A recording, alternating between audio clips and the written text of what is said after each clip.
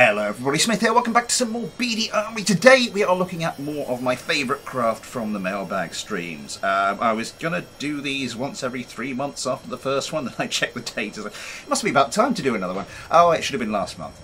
Never mind. Anyway, in the background you can see a quick fight I threw together between one of my favourite craft, the Mariana Solar. It's already featured on this channel in another video, and my own spike tail, my own sort of best non-hacky craft against the Mariana Solar, which is a very, very hacky craft. And yeah, the spike tail won, but my god, it was a struggle. Anyway, yes, inevitably with 4 months worth of stuff to get through, there will be some very deserving craft that don't make an appearance here. I could do 3 or 4 of these videos and still have plenty of them left over, but regardless, here's my own somewhat arbitrary selection of some of them. We start with a simple 3v3 dogfight between two craft who have taken, shall we say, a more defensive approach to things. Both of these craft are by nobody, not literally nobody. Well, you get what I'm going on about. Yes, this one is the flying countermeasure. It is, yes, capable of evading your missiles and destroying my frame rate. It has a ridiculous amount of countermeasures. It has this turret. It has these smoke dispensers.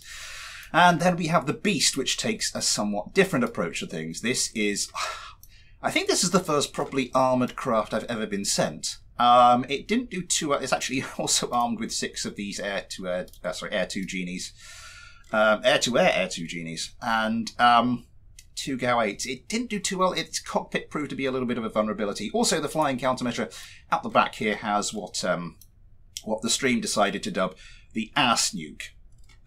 Which never actually was properly used, but there we go.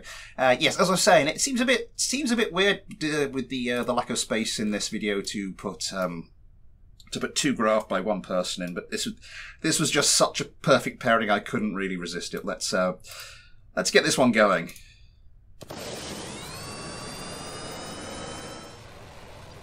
And our competition starts. The beasts are fairly slow to get around. I did check, this craft isn't actually that heavy. Just switching to dogfight cam there. Away goes one of the Air 2 genies.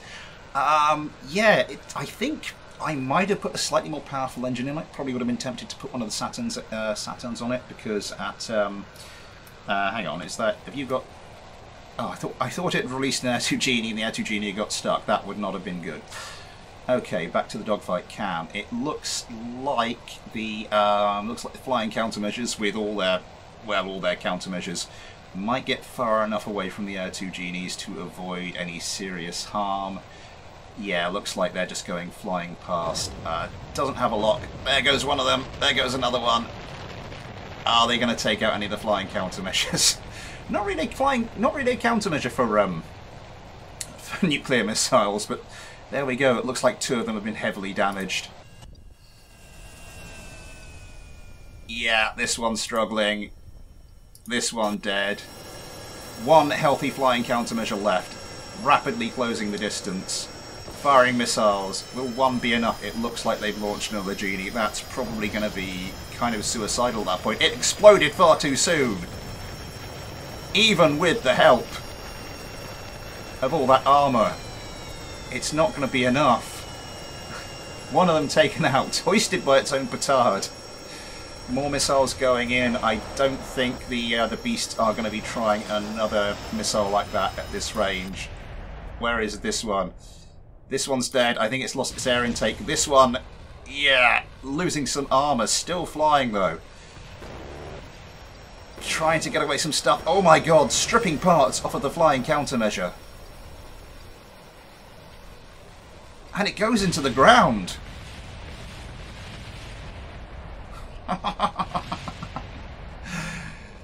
Short but sweet and effective, yeah.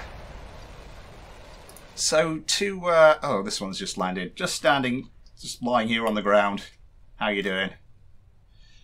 It's 2 interesting approaches to putting the emphasis on defense in a dogfight. The beast is victorious. Let's move on. Another themed dogfight, this with this sort of retro future biplane look. I really do like these 2 craft. This is the V-22F Troll Machine by Vist. Yes, I do love the little open cockpit here. The little open cockpit. and the AMRAAMs and Sidewinders. And that will be going up against the Comet by Pontus Bengtsson. Not the open cockpit this time, but it does have just a random propeller on the front for good luck, as it's got the 4 Saturn engines. Let's get this one going. And the competition starts. Watermelon and Kerman in the lead. V22F is around quickly. It's funny, I'm not normally a huge fan of this sort of retro future or sort of any kind of steampunk kind of aesthetic, apart from there's the odd thing that I really like, and for some reason this thing with the biplane really is one of them. Also worth noting that the Comet, I also love the Comet for similar reasons, but it got kind of wasted in its time on the Mailbag streams. Oh my god! Some terrain avoidance problems, because it didn't have any countermeasures. So I've had to go and put countermeasures on. Okay, the other two seem to be doing okay, but I'd have put my money on these. I'd put my money on these before the fight, to be honest. Just with the with that little bit of extra wing area and the four Saturn engines. But no, it looks like the troll machines, these hideously wobbly things. Let's turn on the dogfight cam. Might actually take it. Again, just look at them. Just one of the troll machines has taken a hit. One of the troll machines has taken a hit as a Sidewinder goes zooming past one of the Comets. This one well out of it at the moment. Steek Kerman gets away. A pair of Sidewinder. No, sorry, not a pair of Sidewinder. Well, one Sidewinder and his wingman does likewise, forcing it very low. And as we've seen, that can be something of a weakness. And oh my god.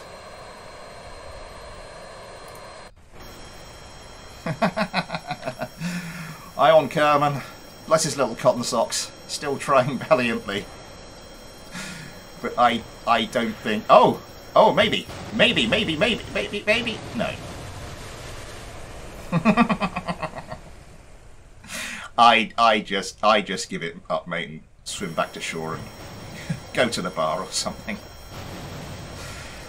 Okay, let's Oh, okay. Maybe that option's expired. Let's move on to something a bit different. So this is the Jetpack Howitzer by Steek, and or maybe Steek's just so maybe Ghosty Kerman's just compensating for something. I don't know. I've only just really noticed that. Oh god! But this is a fun little craft. Let's turn that on. Stability assist going. Pick up a bit of speed. Okay. Now let's tone down on the. Yay! Yeah, this is a fun little thing. It's a bit weird to control because if you're pointing the jet straight down, then it's yeah. And the axis, it's a bit off axis, but it's still fun to sort of play around and see what you can destroy.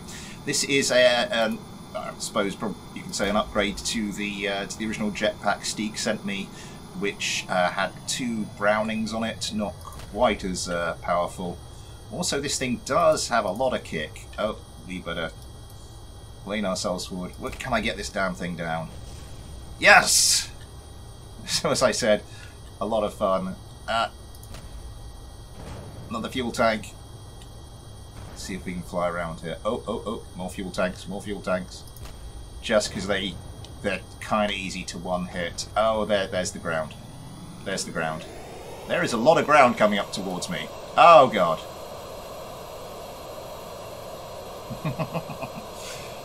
Right, just about dodged that one. Anything else that's easy to destroy? Let's fly off over here towards the launch pad. Always a good one. That little thing there. Oh, bullseye. And another little fuel. Another tank of some description there, right for the plucking. So yeah, fun little creation, and I really do enjoy this. Apart from, well, you know, let's move on to our final little set piece for today.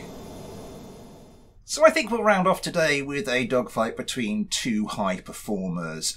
First of all, we have the Cheat by Ben Aaron, a beautiful craft which uses a few exploits here and there to boost its performance. I do like the sort of simplistic aesthetic of this. Let's move on to our next contender, the T Industries TD6BX Biscuit Blaster by Need More Tea. Now this is an interesting one. It's not your conventional very strong fighter, but it does have the Gowate and the Howitzer, which has proved incredibly lethal, including against a craft that was sent by one of my other subscribers specifically to counter this, which it just minced. So yeah, let's get this one started and see what happens. Here we go again then. Switching to dogfight cam. Now I'm expecting. Normally you'd expect the cheats to do exceptionally well. The one spanner in the works there is that howitzer cannon, because they are, you know, with the BD Armory AI and its ability to aim and all that, they are surprisingly effective. I mean, if you want to go back and see, I did a video on this called Air-to-Air Artillery. They are kind of just a lot of fun, but a bit ridiculous. Okay, closing the distance. The cheats are out of missiles at the moment. That might make them a little bit vulnerable. Yeah, having to pop a lot of countermeasures as the Biscuit Blasters, I think I should call them, start loosing lots of volleys of their own. Oh, gunfire! We have gunfire.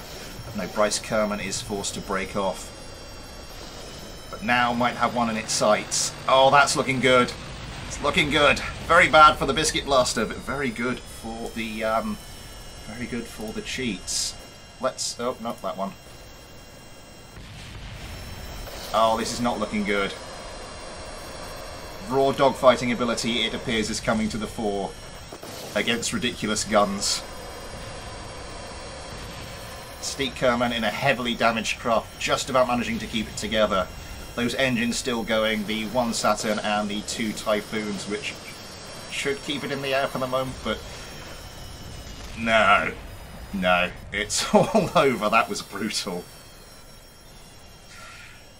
Okay, so I suppose, yeah, no amount of ingenious weaponry setups are going to just overcome raw dogfighting power, regardless of how questionably it may have been obtained.